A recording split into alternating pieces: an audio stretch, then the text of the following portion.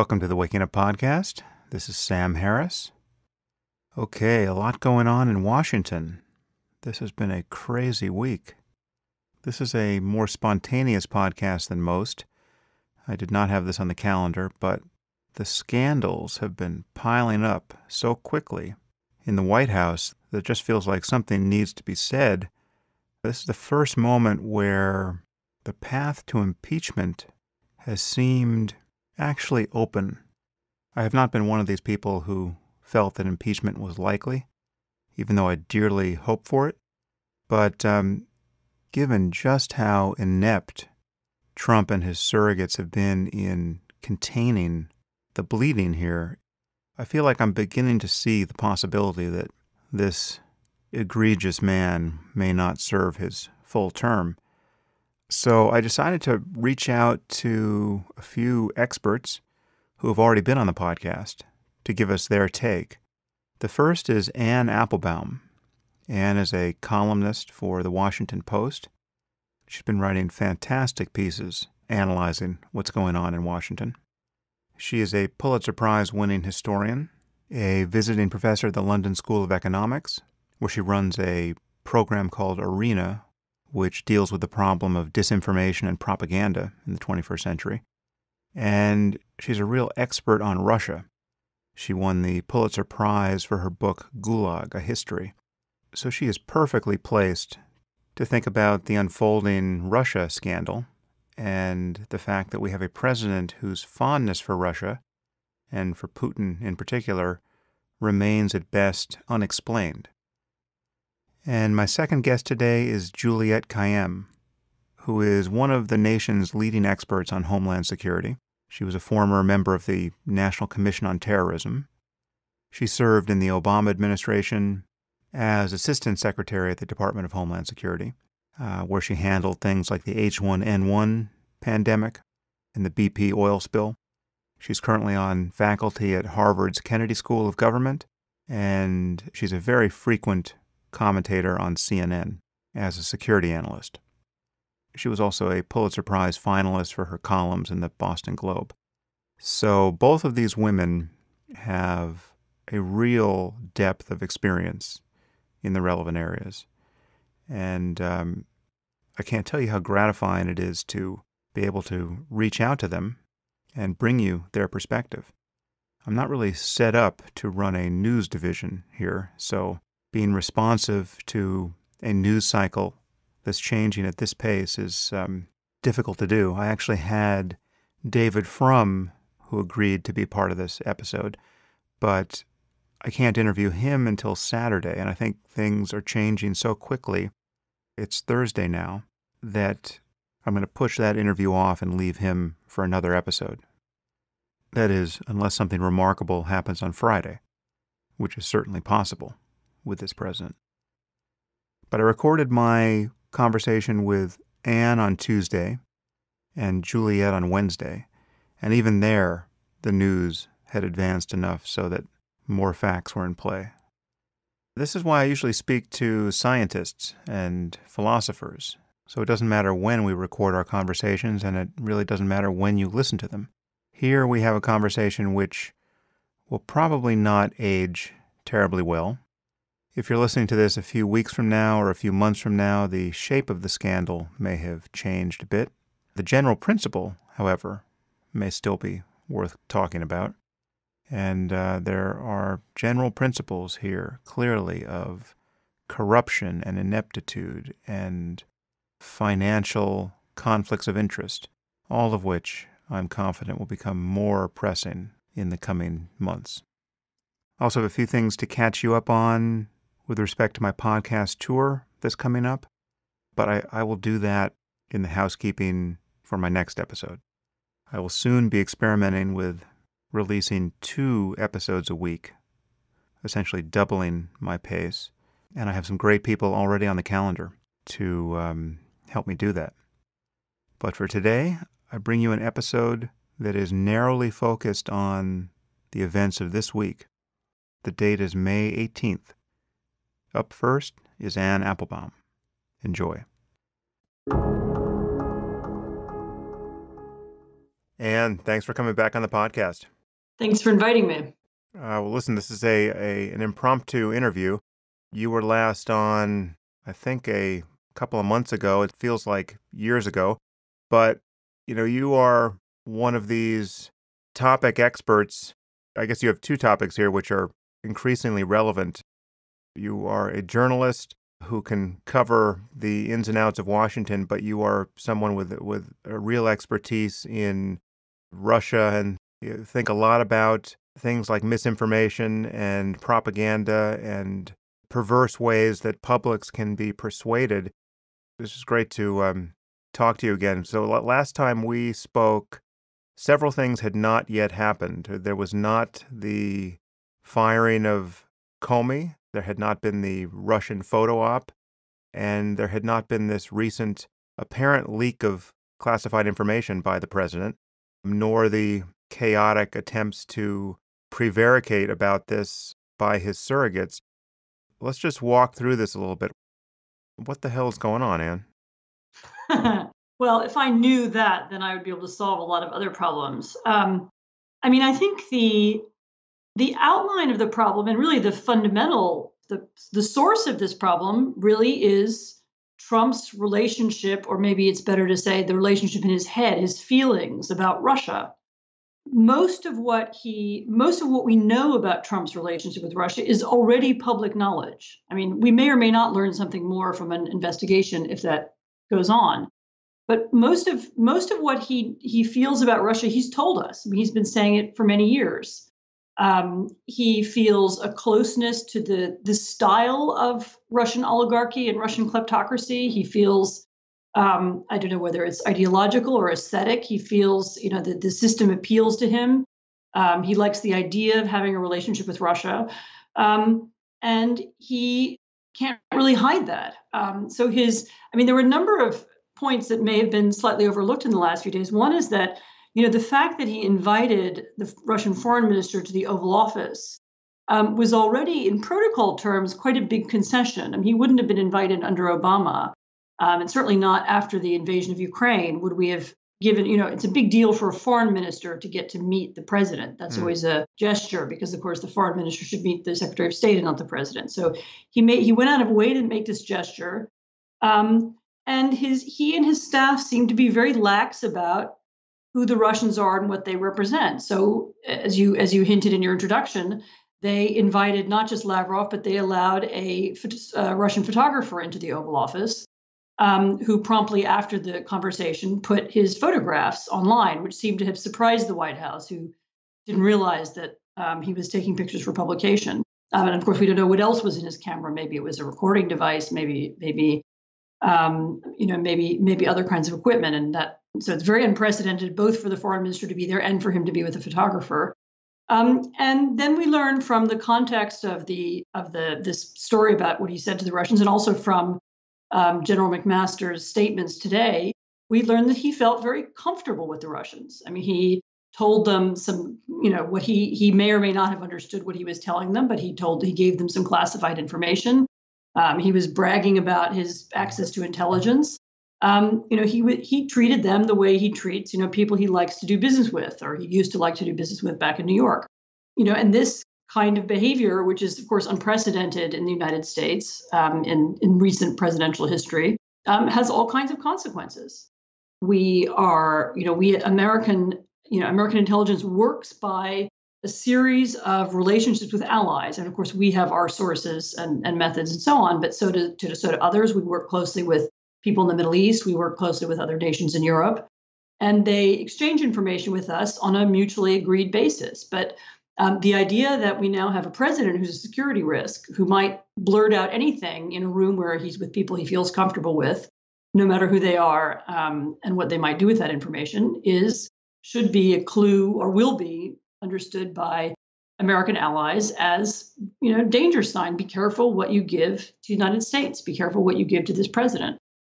His sympathies are not with, his understanding of how intelligence works is minimal. His ability his judgment is terrible. He doesn't know to whom he should say what. He doesn't know who should and shouldn't be let into the White House. He doesn't seem to have any sense of it or any feeling for it. And he may betray you by accident. I often think that the best, conspiracy theories are real ones are actually pretty rare. Yeah. Conspiracy is hard to organize. It requires a lot of people, and everyone has to be quiet, and it has to be, much much more common in life is the kind of screw up theory of what happened. And more, it looks like Trump is governed by a kind of, incompetence, childishness, inability to keep his mouth shut, need to brag, need to show off, and his admiration for rich, powerful people are, like Vladimir Putin, who seem appealing to him and who seem like they should be his friends, and that's now the governing ideology of this White House, and not anything theoretical, not anything ideological, not anything else. I don't know if you remember the book or the film Being There, but I've been thinking of Trump as a kind of malignant Chauncey Gardner, just this completely Yes, vacuous absolutely. character. And can I just say something funny about Being There? It's based on a book by Jerzy Kosinski, who's a Polish writer. Right. Oh, And sure, you actually, would the know it. idea of it is an older Polish story. There's one that there's a version of that story that was written several decades earlier. And there is something there. It's a kind of East European story. In these accidental, messy democracies, people accidentally take power, and it's very funny. Funny and sad, I guess, that this happened in the United States. But you're right; it's a very good comparison. So this Russian photo op slash leak happened the day after he fired Comey. The Mhm. timing is just insane. You would think you could never recover from how bad this looks. And yet this is just one more thing in this cascade of ineptitude and seeming corruption or conflicts of interest. He's firing the guy who's investigating his administration for its possible collusion with the Russians, and then meeting with the Russians, one of whom was the very Russian who torpedoed the career of Mike Flynn. Walk us through this a little bit more. And it's also true that the thing he is supposed to have leaked, again, not based on any apparent strategy to divulge secrets, but just because he's bragging about what good intel he gets. This is the sort of thing that wasn't even disclosed to our own senators. Talk a little bit about the context here, and perhaps this would be a good moment to get your view on the significance of the Comey firing. Well, the Comey firing, once again, the most amazing thing about the Trump phenomenon is most of what we know about him is stuff he tells us. Hmm. He's telling us what he's doing. He has admitted, in essence, in the course of his tweets, that he fired Comey because he didn't like this investigation. He didn't like seeing Comey on TV talking about him. He didn't like the fact that Comey wanted more resources, apparently, for the investigation. And he thought, okay, in his sort of cartoon-like vision of the world, he thought, okay, if I get rid of this guy, the story will go away. I can get this man off my TV. I can fire him. And again, that appears to have been impulsive. It appears to have been it wasn't consulted with anybody else in the White House. The White House communications staff were totally unprepared for it. And so while, I don't have any very strong feelings about Comey myself, and I think he'd make some mistakes during the election.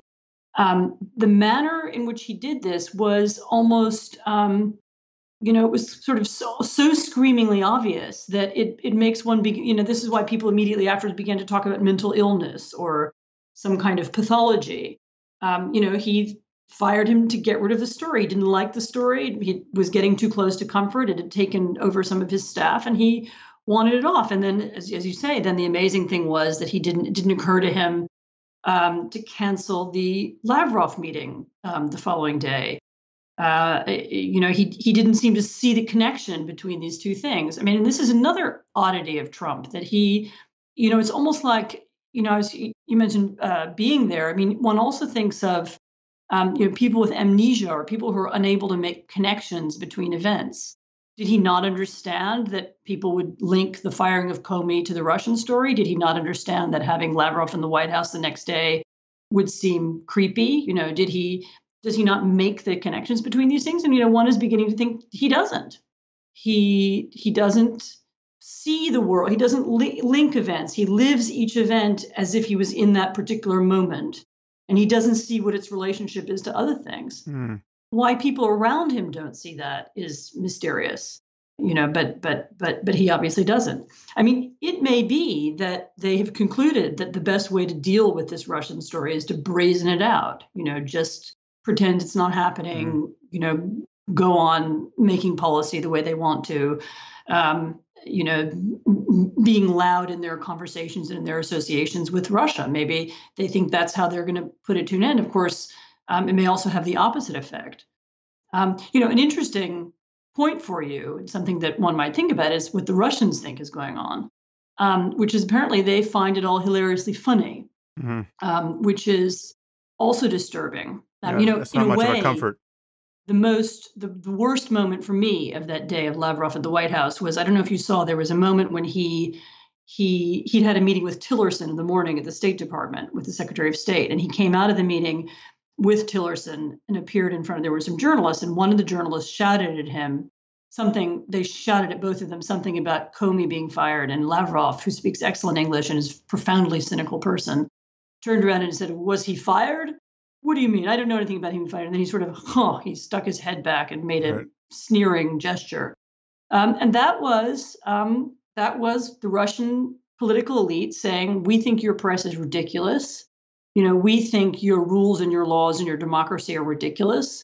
We're going to, your president thinks you're fake news, and we're going to go along with that." So we've, in a sense, this whole process has encouraged, has just encouraged the Russians, if the Americans are going to be more brazen, then the Russians will be more brazen too. And that's another one of the side effects of this series of stories. There's a lot there. One of the things I find so depressing about Trump's presidency thus far is, and this is, again, like everything about him, this was predictable. And this is a point you've made again. You've just made it, I think, today in a recent piece in the Washington Post. I mean, there are no surprises here, and yet our capacity for astonishment seems undiminished. But one of the most malignant things about him and his influence on the world is that everyone in his orbit seems to catch this virus of dishonesty and delusion. I mean, it's like all of his surrogates are like Baghdad Bob, Saddam Hussein's spokesman during the war in Iraq, where he's denying that anything is happening, and you can see American tanks, passing by in the background. Obviously, people like Sean Spicer, it's just this tragic comedy to see an otherwise seemingly sane person try to put a brave face on the lies and delusions of a man-child in the Oval Office. But it's spreading to serious people like Tillerson, and they keep having to cover for him. And then he comes out and says, they're actually lying. I did it for the reasons that have been alleged, which seems to have just happened in this case. Well, this is what he's done several times now. He did it with the Comey firing. He said, the line from the White House was he fired Comey because of something to do with Hillary Clinton and her case. And then he said on Twitter, "No, actually, I fired him because, I didn't like him, and, he was spending too much time on this story." And he did the same thing today, where there was an article yesterday saying that he leaked a piece of classified information in his conversation with Lavrov. And the White House came out and said, no, that's absolutely not true. And then this morning he said, well, yes, actually I did. It's my right to do it. So you're right. He continues to, he stabs them all in the back, betrays them, and they keep going. I mean, this isn't totally, this is pretty new behavior in American politics. It's not unknown. This is the kind of atmosphere you get in the court of a dictator.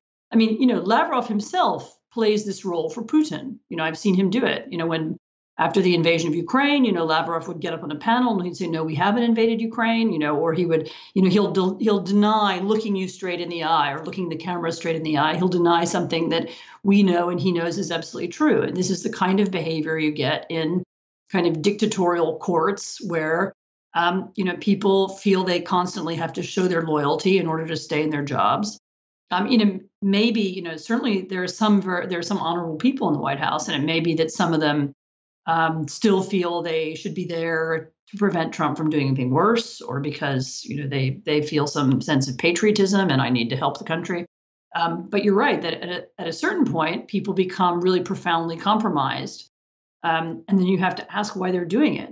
Yeah. After the end of the day, this is the United States. It's not Uzbekistan, and nobody's going to shoot you if you resign. I mean, you can just resign. And one of the questions now is why more people haven't resigned. I mean, Yeah. what are they getting out of doing this? That's increasingly hard to see. Yeah, I think that's a very strong line to push. David Frum keeps making this point. Where are the resignations? Where are the people with principles and a conscience who just won't submit to having their reputations entangled with this moral and political catastrophe? But this is a point that I keep making. It would seem much worse. It would seem as bad as it in fact is if it were not as bad. If he did 1/10 the idiotic things that he does, he would seem worse. But we just can't even keep up with the cascade of scandal. The news cycle just can't absorb it. It just keeps changing. He'll do something crazy tomorrow, and we'll forget what we were even talking about today. It's very funny, because I live in Europe. You're calling me. I'm speaking to you from London, and sometimes these things happen in the evening, so I'm asleep, and then I wake up in the morning, pick up my phone or my laptop and look at. I said, "Oh God," and then you're right. I have to spend 30 minutes catching up on this another brand new scandal that I wasn't ready for. But yeah, I mean, this is another. This is a danger. I mean, the danger is that we become overwhelmed by the stories. There's a constant kind of fire hose of disinformation and fake stories and twisted versions of what just happened coming out of the White House, and to some extent coming out of a part of the press. I mean, I think Fox, you talk about people inside the White House. I think some of the reporting on Fox News bears some responsibility for some of this too. And there's a fire hose of stuff. It's very hard to sort through it and deal with it and think it through, and people the real danger is that people just give up and they'll say, well, God, this all stinks. This is terrible. I don't want anything to do with it. I hate politics, get me away from here. I'd rather go sailing, or I don't know, I'd rather go for a walk. And this is a real danger. And this, by the way, is another thing that happens in authoritarian societies. People become apolitical. They say, right, I can't take this. This is all craziness. I can't listen to it. I'm going to retreat into my private world. And I think we may possibly begin to see that in the United States too. Actually, that is an impulse I've felt myself. It's just there's something so seemingly ineffectual about keeping score day after day here. It's more of the same thing. And again, as you point out, it was all foreseeable. I know your time is short, Ann, and I want to ask you a couple of kind of quick questions. First, is there a danger here? I think we spoke about this last time, but it seems more pressing. Is there a danger in this narrow focus on collusion with the Russians, in the end, exonerating Trump for things that he really should be held accountable for? Because it's quite possible, it seems likely, that the worst about what is true of him and the administration may not in fact be illegal. And by narrowly focusing on collusion or appointing a special prosecutor when we could be doing something more broad like an independent commission, we could actually just miss the actual target. Is that something you're thinking about? Look, so I've said it just now. I mean, I think that the worst aspects of the Trump-Russia relationship are the ones that we know about. I mean, it may be that an investigation is going to find more, and it looks pretty clear just from what we already know, that there were at least informal contacts between some of his campaign staff and some people, and various probably Russian PR companies, but also some Russian diplomats and others. But the worst aspect of it is his admiration for them. The fact that this is the society he likes the most. This is the country he doesn't criticize. This is the political leader who he feels, who he finds most appealing, who he's just did this big favor for. He accepted his meeting with his foreign minister. He tells them, intimate stories while they're inside the Oval Office. That's the story. And that's not going to be plumb. We don't need a special prosecutor to plumb that. We can see it. And what he finds appealing is this authoritarian style, kleptocracy. He wants to be like Putin, somebody who does business and does politics and makes money out of both. He admires that political system. He likes the brutality. He seems to even like the idea, maybe, getting rid of some journalists. Well, that's something he'd like to do too. That's what, of course, famously Putin kills journalists. Not all of them, but select ones have been murdered in mysterious ways in Russia. Mm. And this is open. This is the American president, who instead of, and this is, by the way, somebody who knows very little about our own constitution, and our own political system, and indeed our own history, as we also know from many things he's said over the last few months. But his goal, his greatest admiration is for this kind of political system, and I think that's the biggest scandal. And that's the thing we should focus on. What kind of a person is this? This is not. There's no American tradition of admiring autocracy or trying to bring elements of it to the United States. This is new. But Anne, is there anything we can do with that focus? I mean, so that is, for lack of a better word, a political liability for him as distinct from a criminal one. What can be done with that at this point? Can you impeach someone on the basis of their fondness for despots? Well, look, impeachment is political. I mean, at the end of the day, Trump will be impeached if enough Republicans feel that he's a political liability. I mean, frankly, I think, he's done things already that if the Congress was willing to do it, he could be impeached. I mean, I think the fact that he didn't give up control over his businesses, full control, is impeachable because, as president, the Constitution says you're not supposed to get emoluments, which can be interpreted in the modern sense. He shouldn't be getting any revenues from his foreign businesses, but he is. So if you wanted to impeach him, you could do it now. So it's really, impeachment is going to be, if it happens, which it still may not, would be a political decision. So I think focusing on the deeper, the deeper political problems, and the implications of what kind of a person he is and how he's running the White House, and attempting to propagate those and discuss those and help people to understand them who don't seem to get it, which would be his supporters, and both in Congress and in the country. I don't think that's a lost cause. I mean, at the end, if Congress wants to do it, they can do it. There's enough there already. The question is, what will motivate them? And I think they'll only be motivated by politics.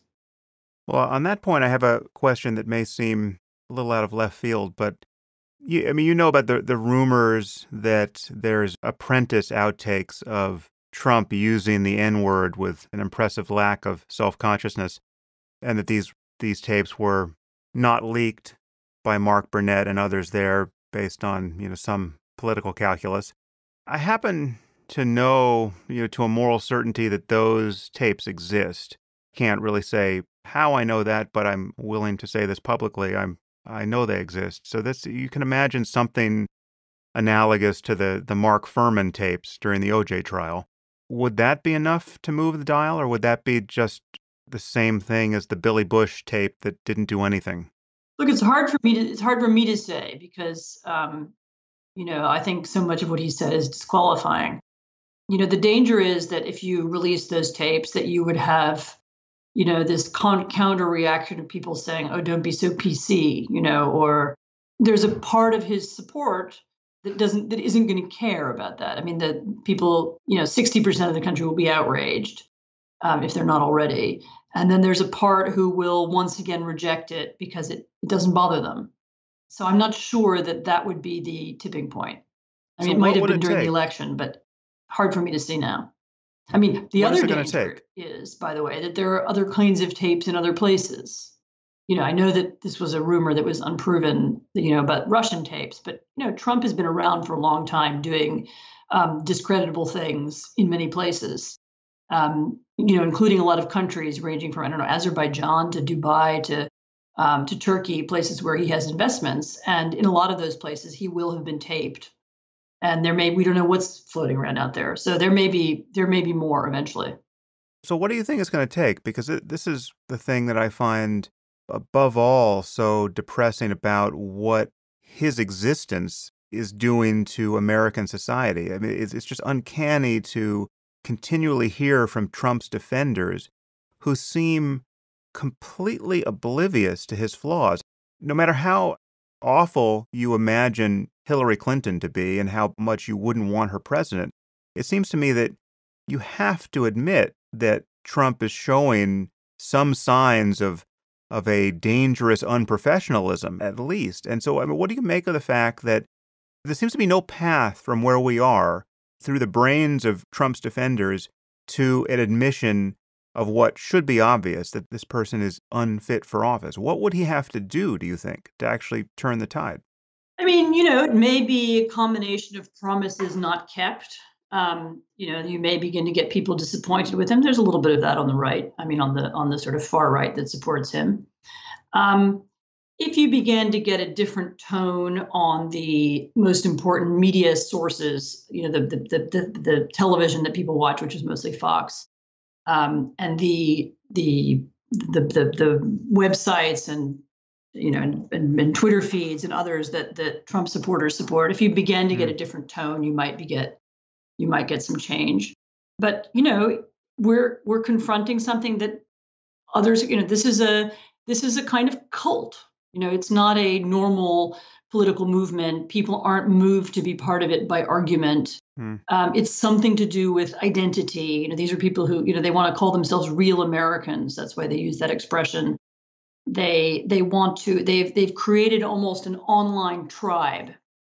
Some countries have real tribes, and America now has online tribes. And the sort of online, Trump tribe identify with one another, stick together, interpret the world in similar ways, and find some kind of, there's some form of, I don't know whether it's security, or a feeling of being part of a gang or a crowd, something that people are getting out of being inside that group and feeling themselves to be beleaguered, by, I don't know, by the mainstream media or by the elites.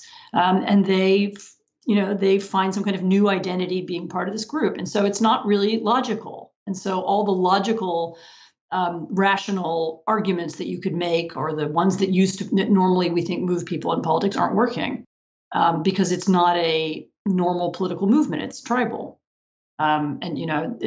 Incidentally happening in other countries at the same time, too. I mean, I think it's one of the many unexpected side effects of the internet, and particularly of social media, is that people can now organize themselves differently online. And one of the things that happen is that people who feel the same way about Trump are all in a single group now, and they reinforce one another. It may be that to change them will have to be, it won't be rational arguments. It will be emotional things that happen, or it may be, as I said, it may be change of tone of some of the leaders. It may be that you have to find out who the most influential Trump supporters are. But no, I don't have an instant answer for you. I think it's going to be very difficult because it isn't normal politics. It's interesting that any criticism of Trump is perceived by these people as mere partisanship, whereas it's so clearly not. What many of us would pay to have Mitt Romney in the Oval Office. Well, even odder than that, it's not a choice anymore between Trump and Hillary. Hillary's not going to be president now. It's a choice between Trump and Mike Pence. Exactly. Whether or not you like Mike Pence, he's not he's not childish. He's not a braggart. He's not, unstable, which the president is. So why aren't, this is what I don't understand about the Republicans. Isn't this the moment to say, right, we prefer Mike Pence? Yeah. Hillary's not an issue anymore. So that's the stranger question to me. Just to spell that out so that it can't possibly be ignored. Everyone who is hoping for impeachment is hoping for President Pence. Now, given my job description, President Pence is a nightmare scenario, and yet he's so much to be preferred to Trump. Well, he's a balanced person. I mean, he thinks logically. He connects events together. He doesn't have this bizarre thing that Trump has of not remembering from one day to the next what he said. And he doesn't seem to lie. I mean, at least not like Trump lies. He doesn't build his whole existence on completely false views of the world. So that's, so it's in that sense, he's reassuring. But I mean, there are other problems with him. But that's the choice now, Trump and Pence. It's not Trump and Hillary. No, I mean, he's got the background problem of real ideology. I mean, I view him as a kind of theocrat. Mm-hmm. His level of Christian fundamentalism is disconcerting. But it does come down to, as you say, it's temperament, it's personality. I mean, there's something wrong with Trump as a person. And this has been obvious for decades. And it's the reason why he got elected in some sense. I mean, people love this about him. They love the grandiosity and the sense of his own competence in areas where he is so clearly incompetent. He can't even appreciate his incompetence. I mean, it may be that people like the entertainment. Look, national news has suddenly become a reality show. We crash from one bizarre story to the next, each day trying to figure it out. I mean, it's practically, as you say, it's a full-time occupation just to keep up with it. That's how people feel about soap operas or reality television. It's now it's a pastime, and that might appeal to people. Well, let's hope we don't entertain ourselves to death. I agree with you. Yeah. Well, listen, thank you for the recap. I hope to never speak to you again on this subject. Let's have a better subject next time. Let's do something different next time. But somehow I think that's not in the cards. Keep it up, Ann. You're indispensable. Juliette, thanks for coming back on the podcast. Oh, it's my pleasure. I think, although given the subject matter, it's difficult times.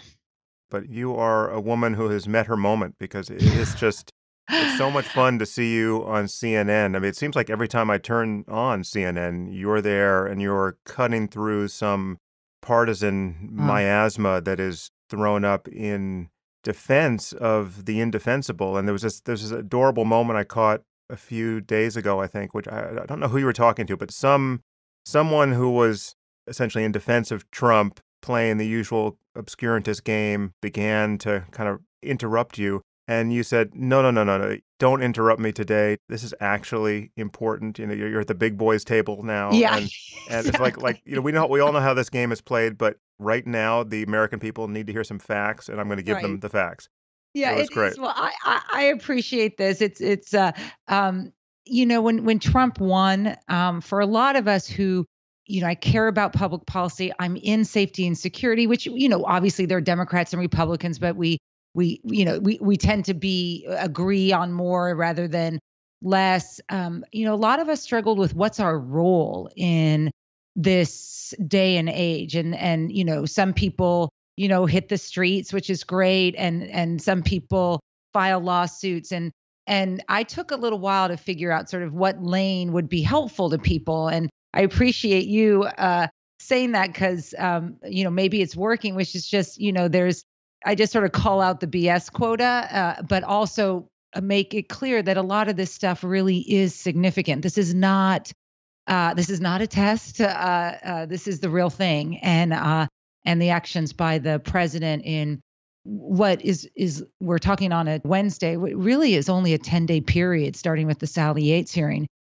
is just remarkable for its disruption to our norms, its dissolution of respect for institutions, and where it heads. I can't answer that. No one can answer that right now, but we can certainly talk about it. Well, I want to walk through all this. And again, we're talking about events that have moved really quickly. But I think we should start on this issue of partisanship, because there's something truly perverse about the allegation of partisanship that gets hurled against anyone who spots any sort of problem here with the president's behavior. My criticism of Trump from the beginning has been just about as vituperative as possible. I mean, I would mortgage my house if I could figure out some way to spend the money to get the guy impeached, right? I think that he is a true danger, but there's absolutely nothing partisan in my attack on him. Anyone who wants him impeached is hoping for President Mike Pence, as crazy as that sounds. And, given my concerns about Christian theocracy, Mike Pence is nowhere near the top of the list of someone I want to see run this country. But there are fundamental differences between what I worry about with someone like him and the liabilities that Trump is displaying. So there's nothing partisan about the analysis we're about to give. I agree. And what I tell people, I mean, there's a couple ways to think about everything going on in defenses and not defenses of partisanship. I mean, there are good people working in government now who need Republicans to speak up. I mean, in other words, if I hear another senator, or House member say, McMaster the Secretary of Defense and Mattis and great people, strong people who've devoted their lives to this country. They're in the room. Well, and you know what? They need us, right? They need because my guess is they're not idiots, and they actually know the dangers. I use that word. I've not used that word before this week. The dangers that, unless fixed, will continue with this president having access to the information he has and access to the apparatus that can do much damage to this nation, damage that we can't even imagine right now. And so good Republicans are doing good Republicans no favors right now. And again, this is we're talking about issues of competence and temperament. Yeah. We're not talking about partisanship or even policy. I mean, who knows what policies Trump will endorse 6 months from now? But the problem is that we've elected someone who is acting so erratically that his fitness for office is certainly in question. And again, this was totally foreseeable by those of us who were worried about this close to a year ago, but it's just getting more and more salient. And the other thing that's corrosive is that the toxicity here spreads. Everyone around him suddenly becomes morally compromised. And you have serious people like McMaster and Tillerson who have to either lie outright or resort to Orwellian euphemisms to just shield this boy king from embarrassment. It's deranging of such a wider circle of seemingly serious people that's alarming in its own right. Right. And and the depths to which they are willing to do this may mean that they've sold their soul to the devil. I want to give them the benefit of the doubt, which is they are often not in the room, right? When Trump is tweeting about tapes or defending whatever he told the Russians, they're not in the room at that time. And so they sort of have to pick it up. But, there was a whole bunch of social media insistence that McMaster, the present national security advisor, for doing the kind of press conference you just decide, the press statements, which sort of was trying to fit in through a narrow lane that didn't throw his boss under the bus, but also made sure that he did not lie.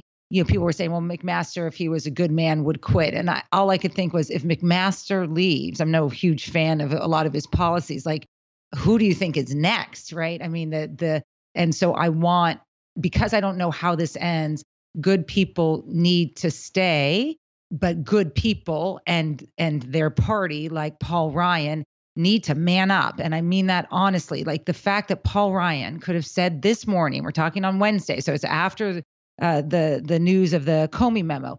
Paul Ryan can say, I try not to get involved with things I can't control. Paul Ryan is number 3 in the constitutional order. I mean, that is closer than anyone else, right, in the country. So, if you could get more Republicans to own this, whether the Trump can be fixed or whether the fix is President Pence, we will see. But this cannot sustain itself. I was on a plane when the news broke about the Comey memo, and I try to keep calm. I try to be on air and just give perspective. I let others do the resistance and the impeachment and all that stuff. My role is better just sort of trying to put a lot of noise together for viewers and listeners. And but I tweeted out sort of instinctively, this is too much. Like, it just on a personal level and just think that multiplied by 350 million Americans plus, it's too much. And it's there's a clause in the Constitution that's called the Take Care Clause. Now, it not only means that the president shall take care, for the laws to protect and defend the laws of the United States, but I want to, view it larger now, that the Take Care Clause is really about, sort of nurturing this country. And this is a president who's doing the exact opposite. Yeah, and encouraging a political culture of conspiracy theory Yeah. and just a nihilistic embrace of delusion that they have to know is delusion. I mean, again, we're Right. talking, you go down the rabbit hole with people like Alex Jones, and these people have influence, and it's just a mind-bogglingly irresponsible thing that's happening from the top now. Yeah, and it's not irresponsible. It's irresponsible in a partisan sense. What Fox News is focused on some conspiracy theory this week. I mean, the thing that got me out of, the thing that got me to the word dangerous, right? And I had not been there. I thought there were lots of ways to describe this president, was the news. The first bombshell was, of course, the news on Monday about what he may or may not have disclosed to the Russians. Everyone's focused on the Russians in the room and sharing information, and did they leave a bug there? All of those possibilities. But I was more focused on what happens after. As you know, I've spent a career in government and counterterrorism, and so a disclosure like that, which clearly was more than his staff anticipated, disclosure about what was a more imminent threat than not by ISIS. We all suspect that it has to do with what's animating a potential extension of the laptop ban on airplanes. This is ISIS's sort of growing capacity to be able to get something in a computer to detonate near the skin of an airplane, which would bring the airplane down if midair, or something that they've wanted to do for a while. So this is adult stuff. So the Washington Post story, which broke the story, has a few paragraphs, just a few paragraphs in a rather long story that says, well, afterwards, various members of the national security staff immediately called the Central Intelligence Agency and the NSA. So, everyone's focused on the Oval Office. I'm focused on that because I know what happens, and it's actually now being confirmed, which is the president, and I don't care what his motivation was, potentially compromised a real life person. We now know it's an Israeli asset who was able to infiltrate ISIS. I say we know in quotes. I mean, good reporting has disclosed that it was likely an Israeli asset who has infiltrated ISIS. You got to figure that took a couple years. And the reason why more experienced members of the national security staff from the White House would call over is because the CIA and the NSA would certainly have to notify the Israelis that their asset had been compromised. And that has to happen quickly. Why? Because the Russians may not have immediately gone back and called, but an asset who's infiltrated ISIS, a Western asset, which is so rare, as you know, Sam, or a Western aligned asset, would not be easily communicated with, right? I mean, in other words, that person will go missing for periods on end. And if you need to try to reach them, it might take hours, if not days. Anyone who watches Homeland certainly knows this. So we don't know, although there is now some reporting that Israel does view that asset as compromised. We do not know if the Israelis were able to extract him in time, or what the Israelis decided to do, or if the message got to that person in time. I say this with total clear eyes here. This is not conspiracy theory. This is someone who has worked in the depths of national security and counterterrorism. My voice is somewhat shaking because this is why I call the president dangerous, is because this lack of respect for processes and this lack of interest in how hard it is to defend America led to the scenario that I just laid out to you. I pray that asset got out or was not exposed, but I wouldn't count on it. I mean, we simply don't know at this stage. Yeah, there's just this colossal unprofessionalism. Yeah. And this is what his fans like about him. I mean, they like him as a wrecking ball. He's shaking things up. He's draining the swamp. This is not politics as usual. He's destabilizing everyone who thought they knew how Washington works. But unprofessionalism certainly runs the risk of getting people killed, as you say, but starting wars. I mean, this is just like a mistake. Yeah, and we have allies that can't depend on us now because we have an erratic person in charge. It's amazing. And worse, from the left view, so because I'm not one for conspiracy theories, but boy, I don't like it, right? But I believe that it is true that an apparatus, the intelligence apparatus, the deep state even, call it what you will begin to modify its own behavior to ensure that its commander-in-chief is not fully in the know. I don't like that. I don't care if the president's Republican or Democrat. I don't like the deep state making calculations like that. But on the other hand, I can't reject it right now. In other words, if in the briefings, there are decisions made about the extent to which the president will be informed of sources and methods, or of what third party, what country may be supplying us information, the president sort of handed them an invitation to do so. That's not good from democratic purposes, and it's certainly not good because we can't be guaranteed that will right size itself after Trump is president. And so that I believe will be Trump's damage isn't only today. It's going to be however this all ends. As I say, I don't know how this ends, but however this all ends will those systems that have been stretched, avoided, challenged, undermined, criticized, violated by the Trump White House, will they be able to get back to the checks and balances that we deserve? And I hope so, but I don't know if anyone can guarantee it that. I want to talk about how this could conceivably end, but first I think we should talk about recent events and the context of what's just happened. So many things happened in quick succession. We had the firing of James Comey, the director of the FBI, who was leading the investigation into the possible collusion between the Trump campaign and the Russian government. We had that bizarre Russian photo op the next day after Comey was fired in the White House. And now we have the revelation that Trump leaked classified information to the Russians at this meeting, and that, as you say, staffers had to run out and call the NSA and the CIA to warn them about this in an effort seemingly to save someone's life. And this was not in some calculated way that he was declassifying information for a strategic purpose. He was, it seems, just boasting about what good intel he gets. And this, we should just take a moment to flag just what a stunning irony this is, because his entire campaign seemed hinged on Clinton's unfitness for office because of how she used her private server and her alleged confusion about whether certain things were classified or not in her email. And now we have him directly sharing classified information with the Russians at a point past which we know the Russian government has been working full-time to disrupt our democracy, just 24 hours after he fired the person whose job it was to investigate what the Russians have been doing. Yeah.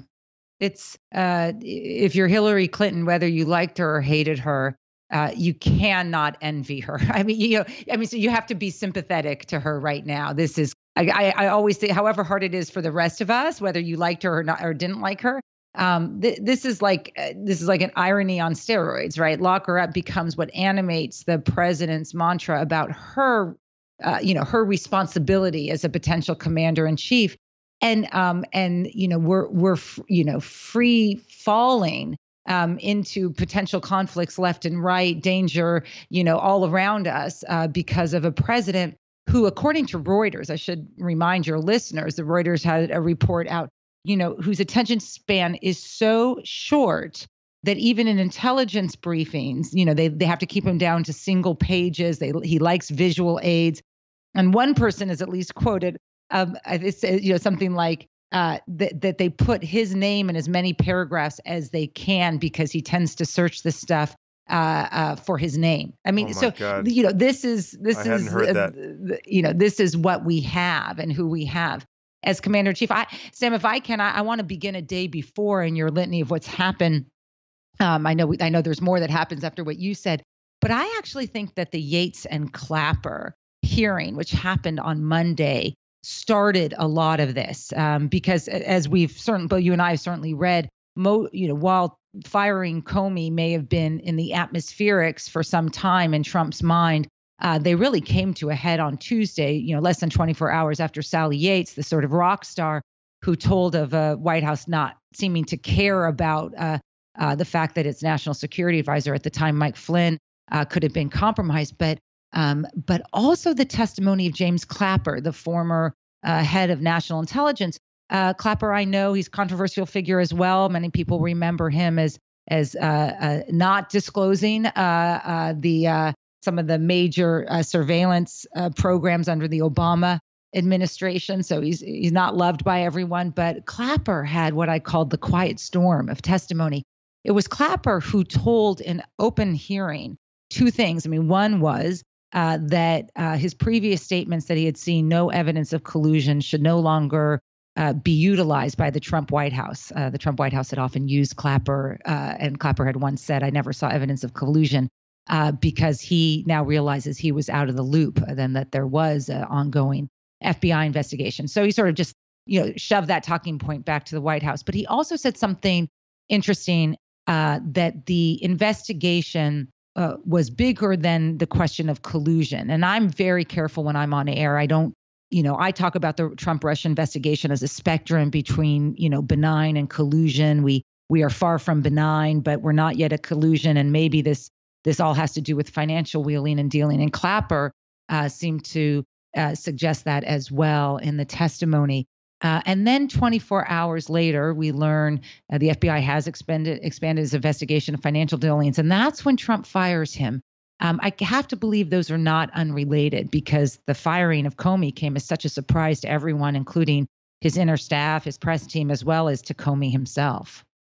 Yeah, so this is, I think, perhaps the most important point, and this is a point that David Frum has also made, that this narrow focus on collusion may be setting everything up to essentially exonerate Trump of conflicts of interest and political problems that should be totally damning of his administration. So I guess the question for you is, what are the chances that the things that we should most worry about with Trump are not actually illegal? Let's say, financial dealings with Russia and other ways in which he's compromised by Russia, which in fact are not illegal, but are just catastrophic in a president.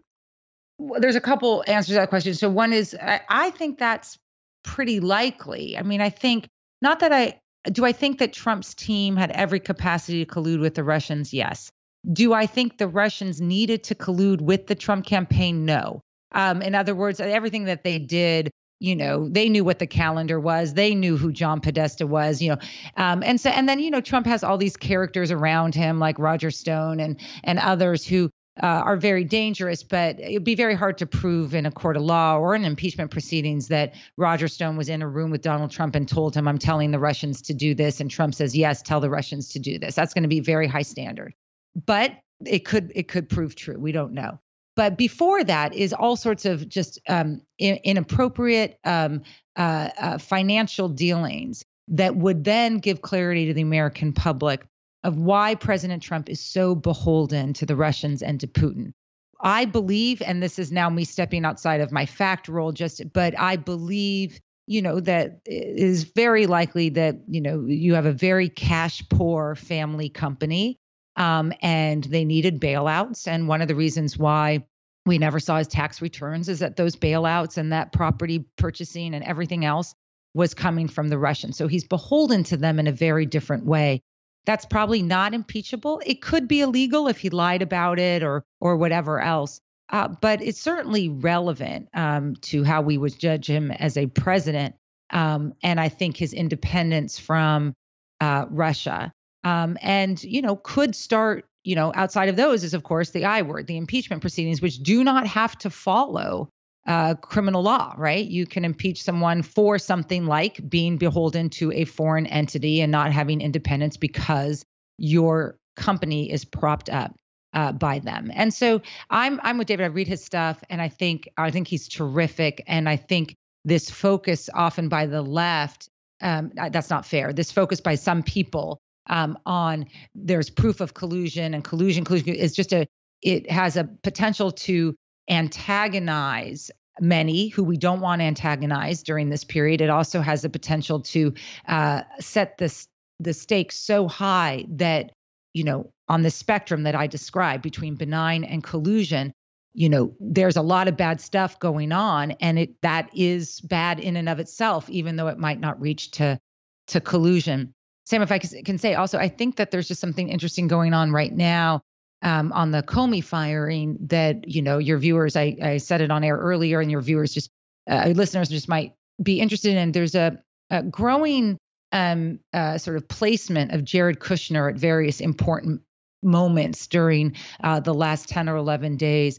Remember the Wall Street Journal right before, the day before Comey was fired, had a story about the investigation getting into financial dealings, and that Treasury was very, very involved with the Trump-Russia investigation.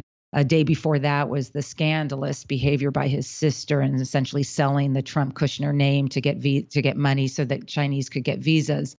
And then now reporting today that Kushner was very much involved with the firing of Comey. So if I were looking at this as I do as an analysis, I can't prove anything, but I think this is not the last to hear about Kushner as well, who was supposed to be the calming influence in the room. Yeah, yeah, and assuming more responsibility for the running of the United States than anyone in history. So you said a few things that are very important there. One, I just want to clarify the process of impeachment. So impeachment is a political process, is not a criminal one, right? So what is impeachable, and how low a bar is that? If the Republicans just decided we don't like this guy, would it be trivially easy for them to find a reason to impeach him at this point?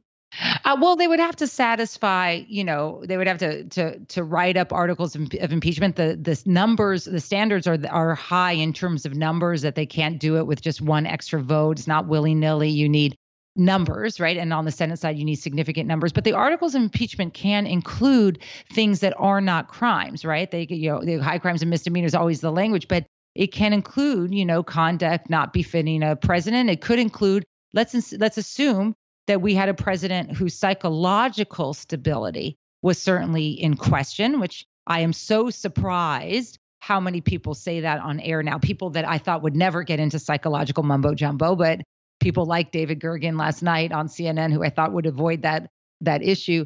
And that president did not recede voluntarily. So there has to be articles, has to go through numbers. And, one of those articles you could imagine would be, failure to take care of our foreign policy because of, essentially being financially propped up by the Russians. And you wouldn't have to prove intent. You would not have to be in a court of law. And so, the Constitution has a, political check, but it requires Congress to get a backbone. And you're seeing it in dribs and drabs.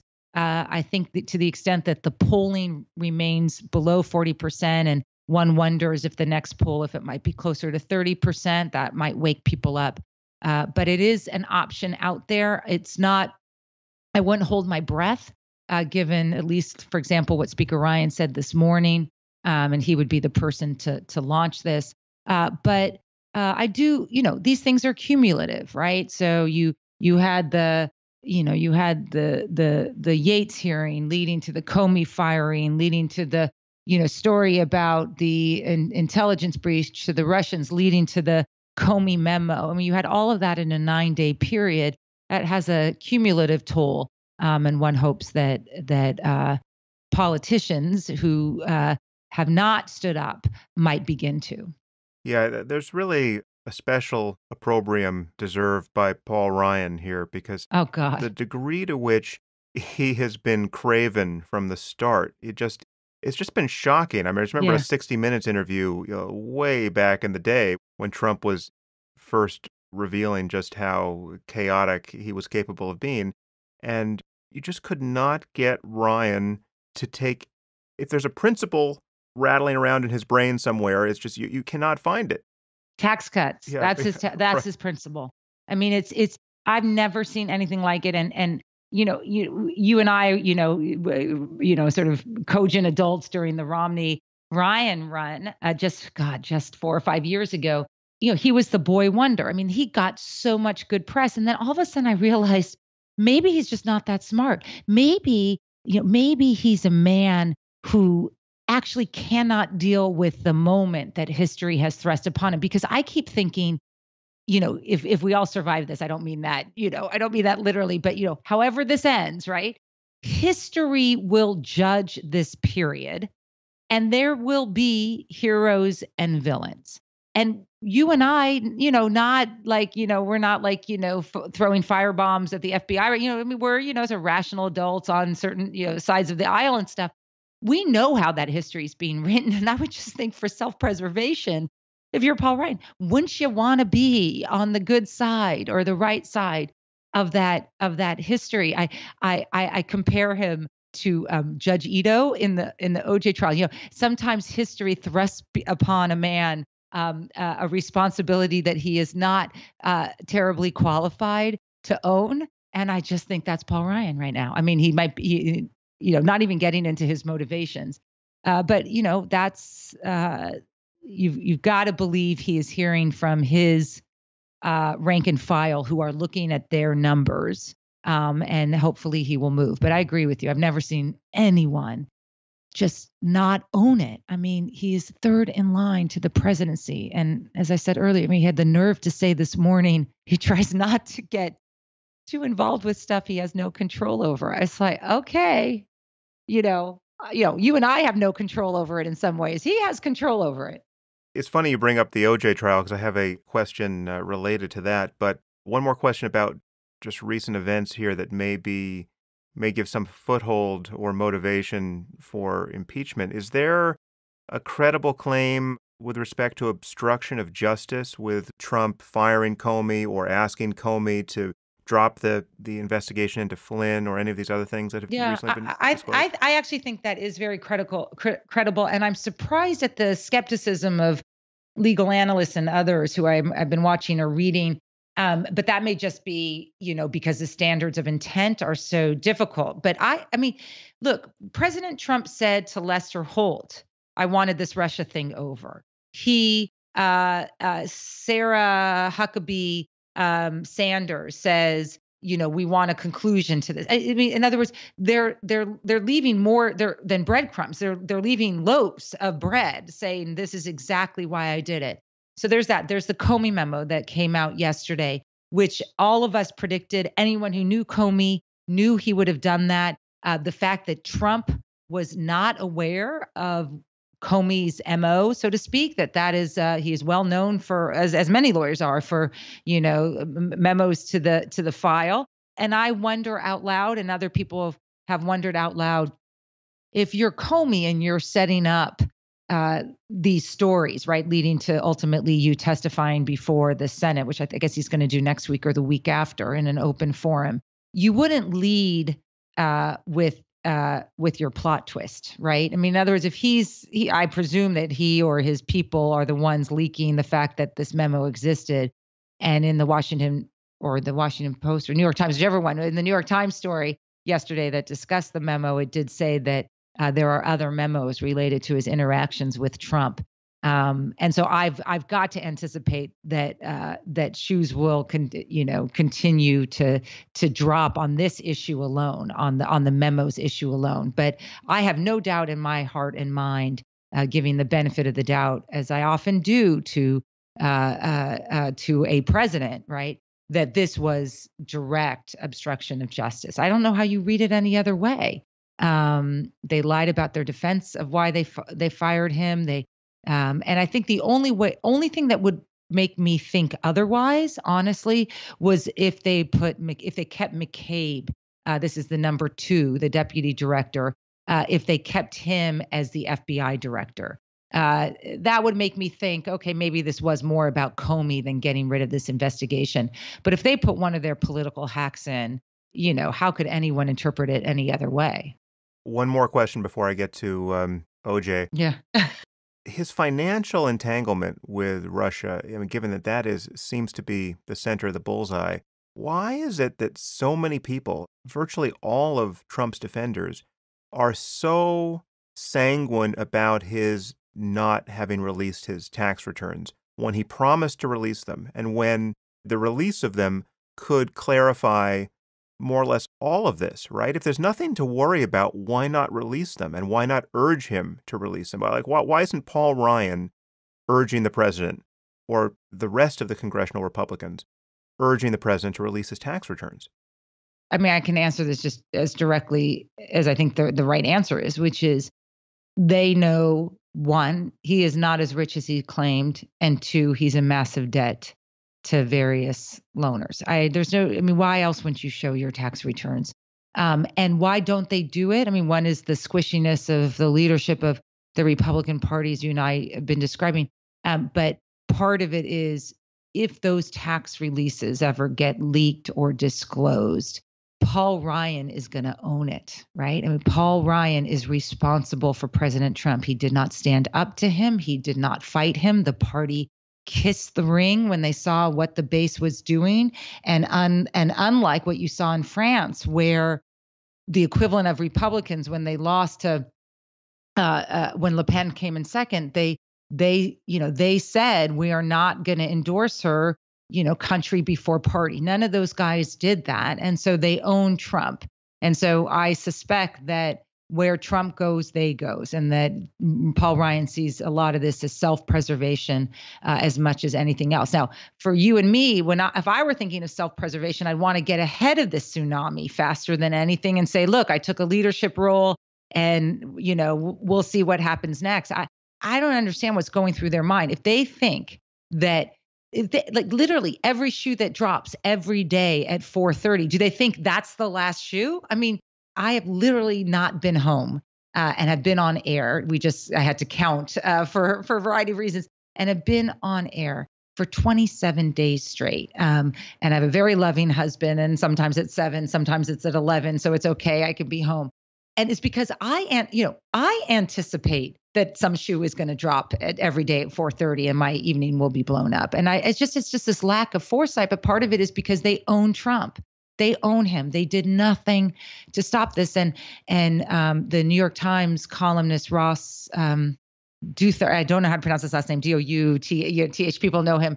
Conservative, reminds us, how can we be surprised? We knew that this at best negligence, at worst unlawful behavior existed from the beginning, and that's before we get to OJ. But one of the things I worry about, the cumulative impact of Yates and Clapper and the Russians and Comey and the Comey memo is these are all self-inflicted. I mean, Sam, you and I first met talking about terrorism and the threat to the homeland, and at a forum that we first met at, and I've spent a career in this in homeland defense.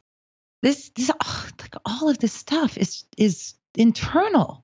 I mean, we're not talking about the threats this nation faces, or immigration enforcement, or radicalization, or access to guns, or buttressing soft targets. And yesterday, the Department of Homeland Security issued an extended terror advisory alert, and it was like a tree, falling in the woods where no one's around. I mean, there's real stuff out there, and the president seems uninterested, and certainly incapable of supporting, the intelligence agents who are helping all of us protect the country.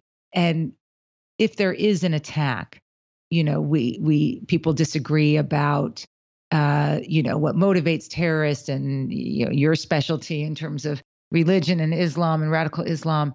We can have reasonable disagreements, but I know if there is a terror attack, say it's just Orlando-like, for example, this president will divide this country in ways that are terrifying, even to those who have been warning, about the rise of radical Islam in this country. And I brace for that. We talk about day 1, or we talked about day 100, and I am very worried about the day after, right? If there's an attack. And yet, this White House is spiraling out of control, and there hasn't even been a crisis from the outside. Yeah. Well, I worry about all of that as well. And it's incredible to think about what's not getting done by the U.S. government because it is so consumed by scandal. Forget about protecting the homeland. I mean, just infrastructure, and some of the things that Trump wants to get done probably shouldn't get done, right? So it's probably a good thing he doesn't have time to accomplish his goals.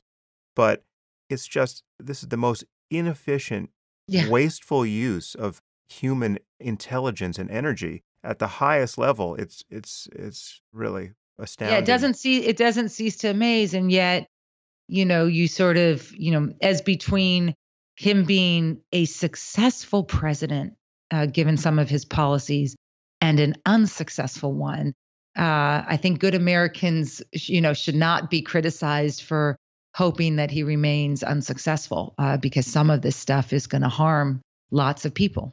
Okay, so the OJ trial. Oh, yeah. It's the last question. So we all remember the Furman tapes that were fairly decisive, among other decisive things in that trial, where he was heard using the N-word with abandon. And we know there are rumors about similar tapes from Trump that are outtakes from The Apprentice, where he did, I think, 10 seasons or something. Now, I happen to know on good authority that those tapes exist. I haven't heard them. I'm not in possession of them. I can't release them, though I would be happy to release them if someone wants to give them to me. But I'm wondering what effect you think that would have. Would that be enough to make Trump just truly radioactive and force Paul Ryan in front of a bank of microphones to disavow him? Or would that be more like the Billy Bush thing where people could just say, don't be so politically correct and this is a non-issue? I think given at least the polling I've seen, and none of us trust polling, the extent to which women who voted for Trump are turning away from him, I think a lot of it has to do with health care. If those tapes are similar to the Billy Bush tapes or worse, as some of us have heard, I don't think it's survivable, in the sense that, the specter of Hillary Clinton as the potential president so animated so many of his voters. She will not be around again. And at some stage, I do think adults will begin to think, what's so wrong with President Pence? And the fact that it cracks me up that you are like, what's so wrong with President Pence? I know in the alternative, but it is true. I don't get it. What is so wrong with President Pence as compared to President Trump? Obviously, there's a lot of good options elsewhere.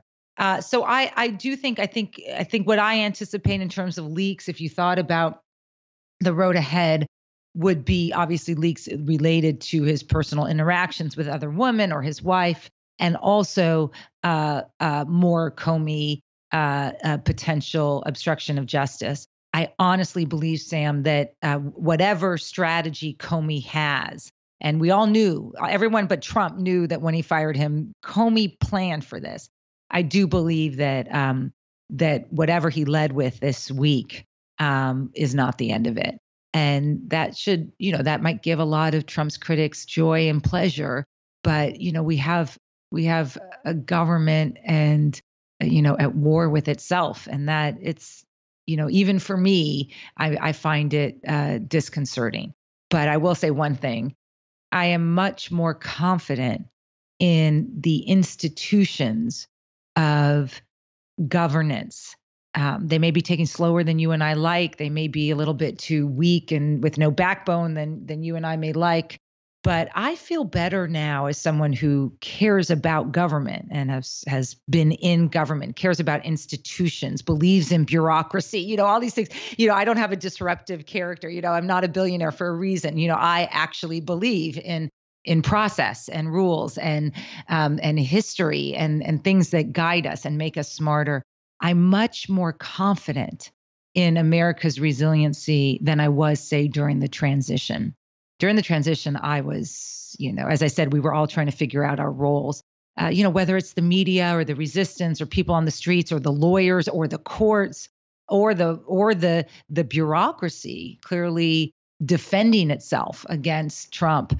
There's a lot of noise out there, and even if if we lose, we didn't go down without a fight, and I think that should give people a lot of inspiration. Well, listen, Juliette, it's so great to have you as a voice to call on for conversations like this.